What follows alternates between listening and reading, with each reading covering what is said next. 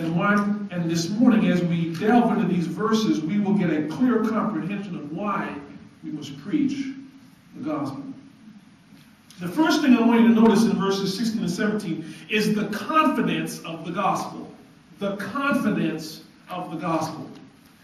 The Apostle Paul begins the articulation of his approach to ministry with a statement of his perspective that he possesses regarding the gospel. Notice he says here, "For I am not ashamed of the gospel."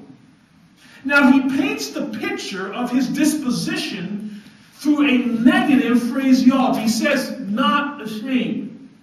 Now, why would somebody be ashamed of something? Shame arises out of the deficiency or corruption in that over which the shame is accrued. So as one compares that which they possess with what is possessed by another, they are ashamed of what they possess. Or when they look at what they possess and see in it a lack, they become ashamed of it. One sees that shame arises out of two things: the nature of a thing as seen or perceived. That's where shame comes from. Let me put this concept in a positive fashion. By Paul saying he's not ashamed, he's actually affirming the confidence that he possesses. Well, what produces confidence? Confidence grows out of the surety and capacity of that in which the confidence is placed. Amen.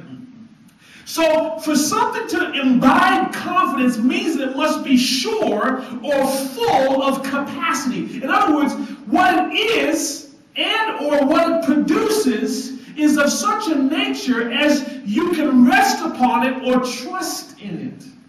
Yes. Well, what is it about the gospel that produces this disposition of confidence? Well, Paul answers that in the rest of verse 16 and in verse 17. And what we'll see here are two things that Paul identifies that produces this confident disposition that he possesses towards the gospel. The first is the nature of the gospel. The nature of the gospel. And the second is the impact of the gospel. Those two things are what leads the Apostle Paul to his confidence.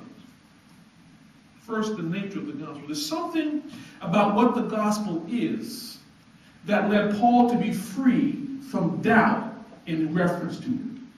Now, when I say the nature of the gospel, Paul's focus here is not upon the content of the gospel. Don't confuse this as the content of the gospel. I believe Brother Leach spoke on the content last night, what the gospel is.